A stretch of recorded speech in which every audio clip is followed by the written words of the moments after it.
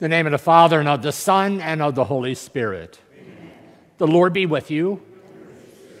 Good morning, everyone. Let us pause and call to mind our sins.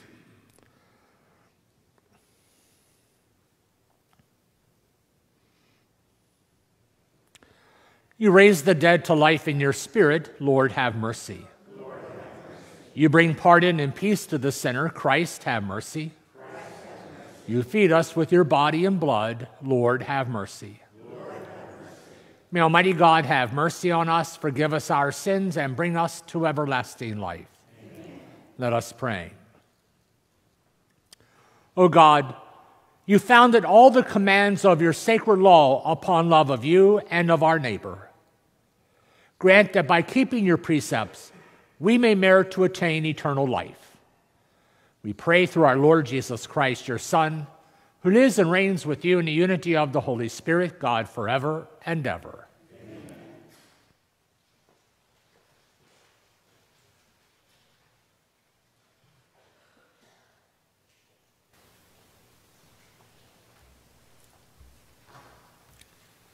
A reading from the first letter of St. Paul to the Corinthians. I am reminding you, brothers and sisters, of the gospel I preached to you, which you indeed received, and in which you also stand. Through it you are also being saved, if you hold fast to the word I preached to you, unless you believed in vain. For I handed on to you as of first importance what I also received, that Christ died for our sins in accordance with the Scripture, and that he was buried, that he was raised on the third day in accordance with the Scriptures, that he appeared to Cephas, then to the 12. After that he appeared to more than 500 brothers at once, most of whom are still living, though some have fallen asleep. After that he appeared to James, then all the apostles. Last of all, as to one born abnormally, he appeared to me. For I am the least of the apostles, not fit to be called an apostle, because I persecuted the church of God. But by the grace of God I am what I am, and his grace to me has not been ineffective. Indeed, I have toiled harder than all of them, not I, however, but the grace of God that is with me. Therefore, whether it be I or they, so we preach, and so you believed. The word of the Lord. Thanks be to God. Give thanks to the Lord, for he is good. Give thanks to the Lord, for he is good. Give thanks to the Lord, for he is good, for his mercy endures forever. Let the house of Israel say, his mercy endures forever. Give thanks to the Lord, for he is good. The right hand of the Lord is exalted. The right hand of the Lord has struck with power. I shall not die, but live, and declare the works of the Lord. Give thanks to the Lord, for he is good. You are my God, and I give thanks to you. O my God, I extol you. Give thanks to the Lord, for he is good. Alleluia, alleluia. Alleluia, alleluia. Come to me, all you who are labored and burdened, and I will give you rest, says the Lord. Alleluia, alleluia.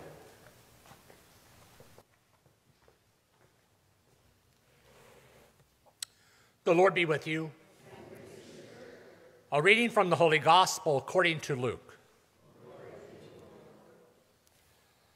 A certain Pharisee invited Jesus to dine with him, and he entered the Pharisee's house and reclined at table. Now there was a sinful woman in the city who learned that Jesus was at table in the house of the Pharisee. Bringing an alabaster flask of ointment, she stood behind him at his feet weeping, and began to bathe his feet with her tears. Then she wiped them dry with her hair, kissed them, and anointed them with the ointment. When the Pharisee who had invited him saw this, he said to himself, "If this man were a prophet, he would know who and what sort of woman this is who is touching him. She's a sinner." Jesus said to him in reply, "Simon, I have something to say to you." "Tell me, teacher," he said. "Two people were in debt to a certain creditor. One owed 500 days' wages, the other owed 50. Since they were unable to repay the debt, he forgave it for both. Which of them would love him more?" Simon said in reply, "The one, I suppose, whose larger debt was forgiven." And Jesus said, "You have judged rightly." Then he turned to the woman and said to Simon, "Do you see this woman? When I entered your house, you did not give me water for my feet, but she has bathed them with her tears, wiped them with her hair. You did not give me a kiss, but she has not ceased kissing my feet since the time I entered. You did not anoint my head with oil, but she anointed my feet with ointment. So I tell you, her many sins have been forgiven. Hence, she has shown great love. But the one to whom little is forgiven loves little." He said to her, "Your sins are forgiven." The others at the table said to themselves, "Who is this that even forgives sins?" But he said to the woman, "Your faith has saved you. Go in peace." The Gospel of the Lord.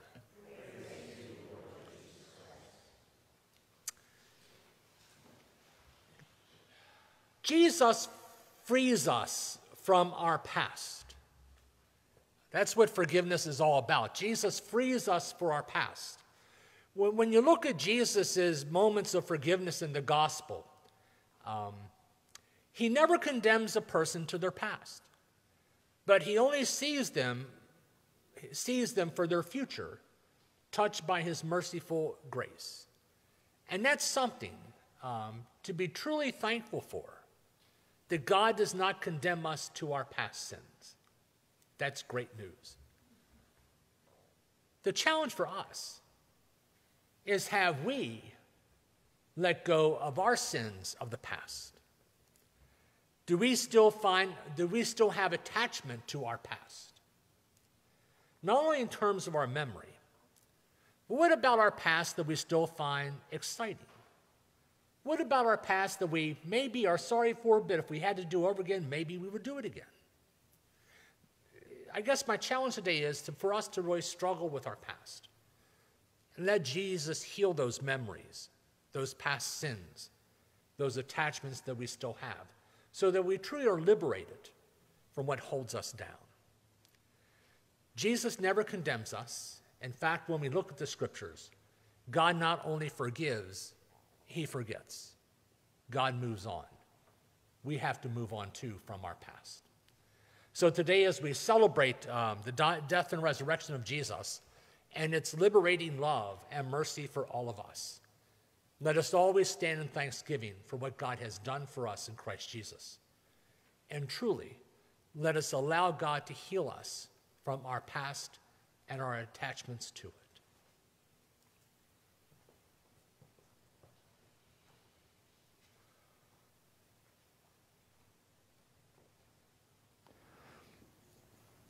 Let us stand and bring our prayers to the mercy of the Lord. For the Church, may the gift of the Eucharist nourish our souls and inspire us to share the message of Christ with others. Let us pray to the Lord. Lord, hear our prayer. For civic leaders, may the Holy Spirit guide them in embracing sound moral principles and solving the issues before them. Let us pray to the Lord. Lord, hear our prayer. For all who lack hope, may the promise of the Lord's faithfulness bring them consolation and joy. Let us pray to the Lord. Lord, hear our prayer.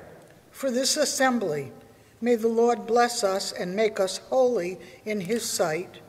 Let us pray to the Lord. Lord, hear our prayer. For all who have died, may they come to the eternal banquet of heaven.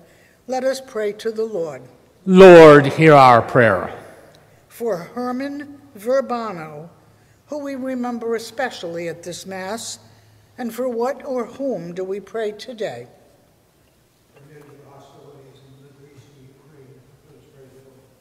Lord, hear our prayer. A prayer of hope for the homeless, for those that suffer from mental illness, and those that minister to their needs. Let us pray to the Lord. Lord, hear our prayer. For a close family friend who had a recent cancer diagnosis, that those who are overseeing her medical care can help provide the best they can. Praise the Lord. Lord, hear our prayer. For all those who are in assisted care, especially her Roman and Roger Carter, we pray to the Lord. Lord, hear our prayer. Seeking the intercession of Our Lady for peace. Hail Mary, full of grace, the Lord is with thee. Blessed art thou among women. Blessed is the fruit of thy womb, Jesus. Holy Mary, Mother of God, pray for us sinners, now and at the hour of our death. Amen. And we ask all these things through Christ our Lord.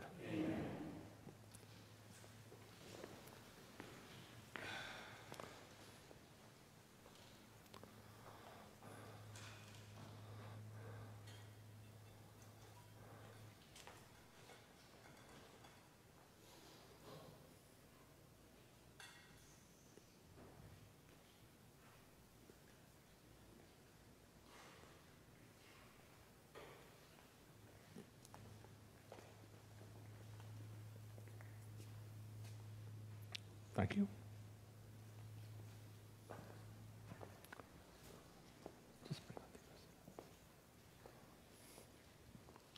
Bless the Lord God of all creation. Through your goodness we have this bread to offer, which earth has given and human hands have made. It will become for us the bread of life.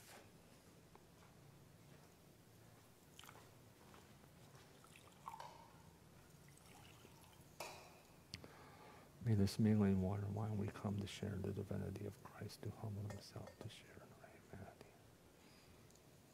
Bless the Lord God of all creation. Through your goodness we have this wine to offer, fruit of vine, work of human hands. It will become for us our spiritual drink. Lord God, we ask you to be pleased with us, to accept the sacrifice we offer in the humble and contrite hearts. Lord, wash away my iniquity, cleanse me from all my sins. Thank you. Pray, my brothers and sisters, that my sacrifice and yours may be acceptable to God the Father Almighty.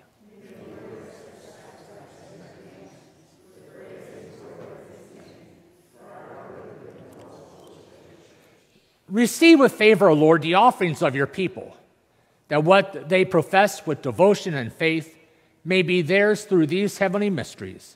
We pray through Christ our Lord. Amen. The Lord be with you. Lift up your hearts. Let us give thanks to the Lord our God.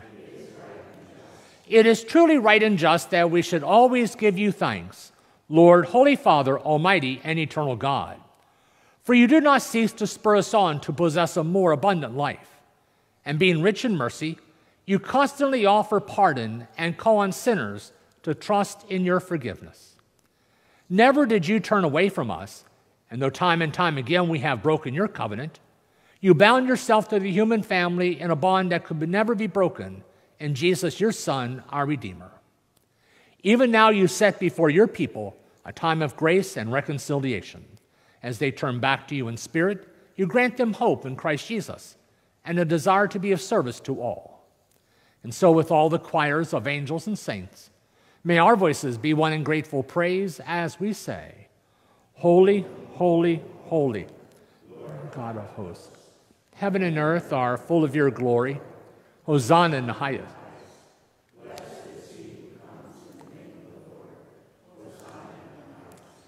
Lord, you are holy indeed, and from the beginning of the world are ceaselessly at work, so that the human race may become holy as you are holy. Look, we pray upon your people's offerings, and pour out upon them the power of your Spirit, that they may become the body and blood of your beloved Son, Jesus the Christ, in whom we have become your sons and daughters. Indeed, though we were once lost and could not find our way back to you, you loved us with the greatest of loves. For your Son, who alone is just, handed himself over to death, and did not disdain to be nailed for our sake to the wood of the cross. But before he outstretched his arms between heaven and earth to become a lasting sign of your covenant, he desired to celebrate the Paschal meal with his friends. As he ate with them, he took bread, and giving you thanks, he said the blessing, broke the bread, gave it to his disciples, saying, "Take this, all of you, and eat of it, for this is my body, which will be given up for you."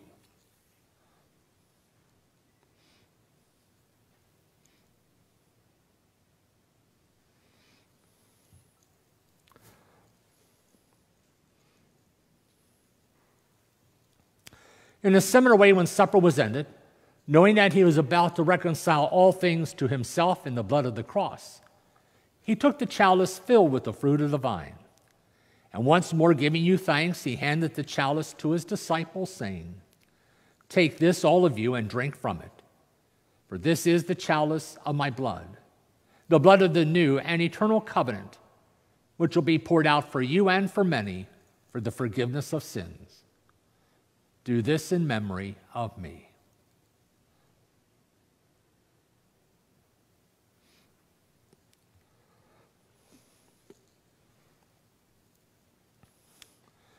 The mystery of faith. We proclaim your death, O Lord, and profess your resurrection until you come again. Therefore, as we celebrate the memorial of Jesus Christ, your Son, who is our Passover and our lasting peace, we celebrate now his death and resurrection, and we look forward to his blessed coming. And so we offer to you, God ever faithful and merciful, this sacrificial victim who reconciles to you the entire human race.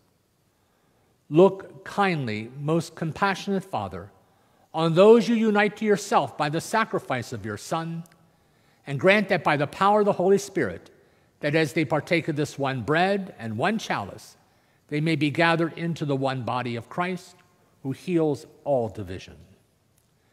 Be pleased to keep us always in communion of mind and heart with Francis our Pope and William our Bishop. Help us work together for the coming of your kingdom, when at last we stand before you, saints among the saints in the halls of heaven, with the Blessed Virgin Mary, Mother of God, Joseph her husband, the apostles, and all the saints, along with our deceased brothers and sisters, whom we now commend to your mercy. Then, freed at last from the wound of corruption and made fully into a new creation, we shall sing to you with gladness the thanksgiving of Christ, who lives for all eternity. For it is through him, with him, in him. O God, Almighty Father, in the unity of the Holy Spirit, all glory and honor is yours forever and ever.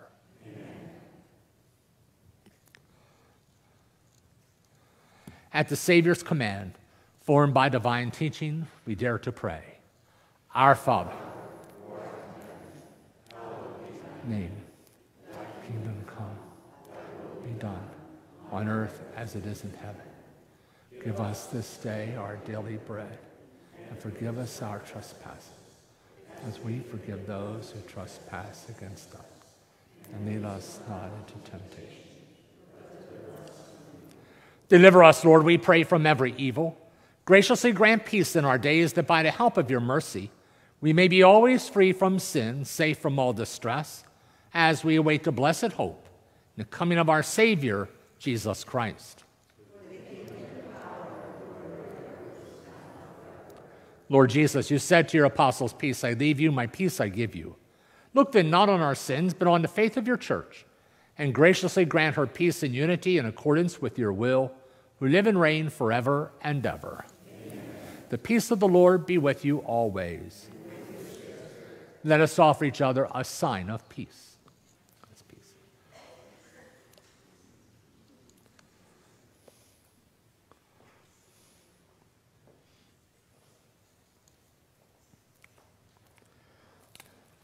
Lamb of God,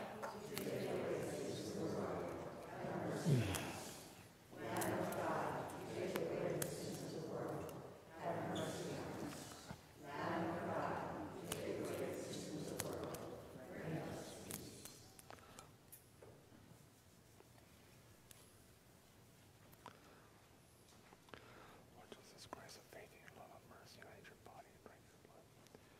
And not bring me condemnation, but health in mind, body, and spirit. Behold the Lamb of God. Behold him who takes away the sins of the world. Blessed are those called to the supper of the Lamb.